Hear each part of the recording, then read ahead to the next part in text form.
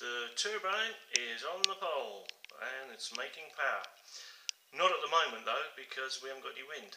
But yesterday, it about 6 miles an hour winds, and it was making over 100 watts. So we're pretty chuffed. This turbine is a result of basically last March we got wiped out by a hurricane, and this is the result of that storm. It's three-dimensional wind turbine. It basically floats on air pressure. Stay tuned, and I'll do some videos on power output and how the actual furling mechanism works. We've got the new PMG. Jeff kindly donated to the cause, and it's working great. There's no parasitic problems or under load anymore.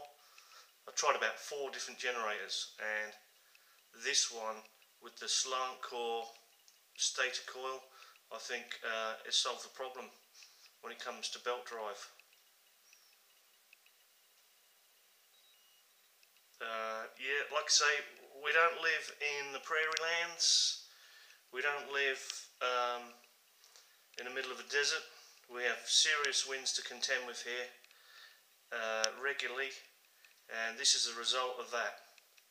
So hopefully this is going to take care of the next hurricane that's going to come whistling down off that hill. This is Ian from the west coast of Ireland. Stay tuned, and we'll show some power outputs. Don't forget to subscribe and leave a comment.